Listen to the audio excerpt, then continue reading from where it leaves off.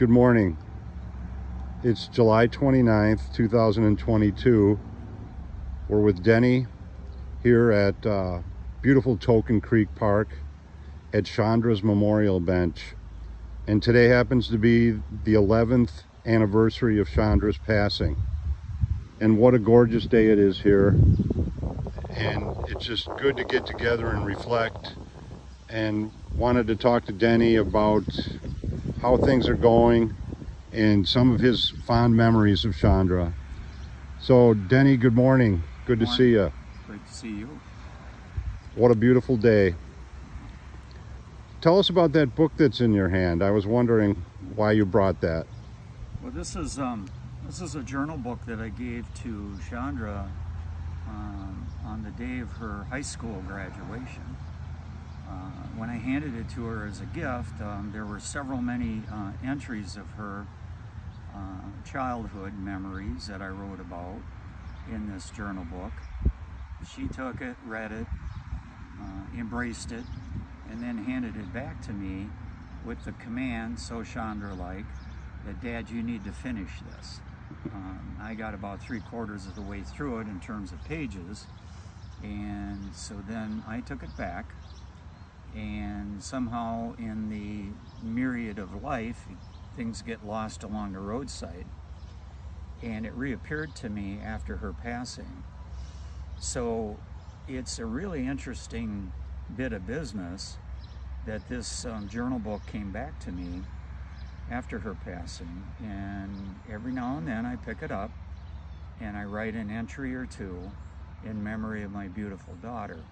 So I wanted to bring this along this morning just as a reflection of her life and times. There were many things written in here when I first passed it off to her about her childhood. A lot of great memories of her love for family. It was very intense. She really, truly loved her family. Each and every single one of us. It was pretty powerful.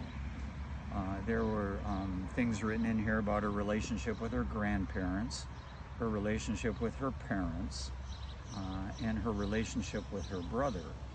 And a lot of humorous kinds of entries that I wrote in here about. She was a very determined young lady growing up. She had her opinions about things. She wasn't afraid to express them, particularly to her dad. And I wrote about all of those kinds of things as my memory was able to bring them together. I also wrote about her.